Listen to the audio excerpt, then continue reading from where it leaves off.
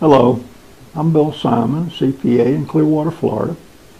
We provide services to taxpayers who have tax problems throughout the state of Florida, and particularly in the Tampa Bay area. We have many clients across the U.S. that have used our services, and we have been very successful in helping them out of some rather tight spots.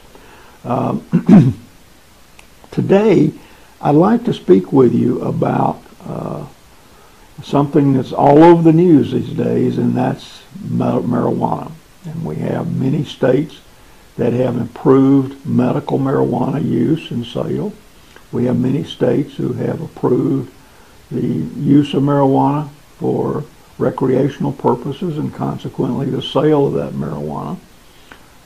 And state law says that it's legal. Unfortunately, the federal law continues to hold that any marijuana is an illegal substance, and therefore you cannot legally come under the federal law for the sale and use of marijuana.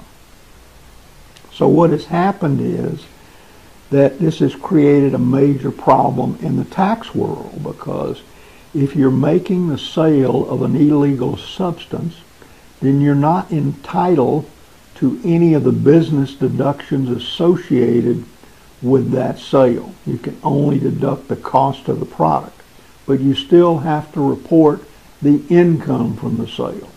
So you, in effect, end up paying tax on a lot more money than you actually realize, because you don't get to deduct things like rent, employee expenses, the normal things that a business incurs.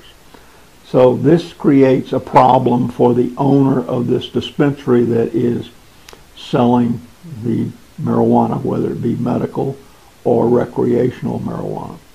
It also creates a problem in the area of money laundering charges.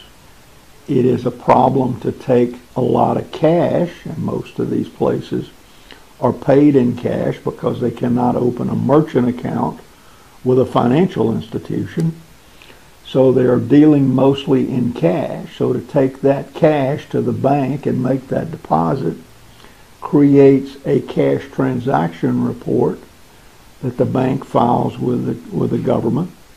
And that might be because it's over $10,000, or it could be less than $10,000, and treated as a suspicious transaction, and consequently the banks are not taking these funds. So now you have a business that can't operate a bank account legally, and banks don't want to have any part of that because it creates all sorts of problems with the U.S. Treasury Department. So if you're contemplating going into that business, or if you're already in that business, you really need to seek out someone who has the experience of dealing with this and how this can be handled from a tax standpoint, and we certainly can help you with that. If you'd like to have a free consultation, please feel free to contact us at the information listed below. Thank you for your attention.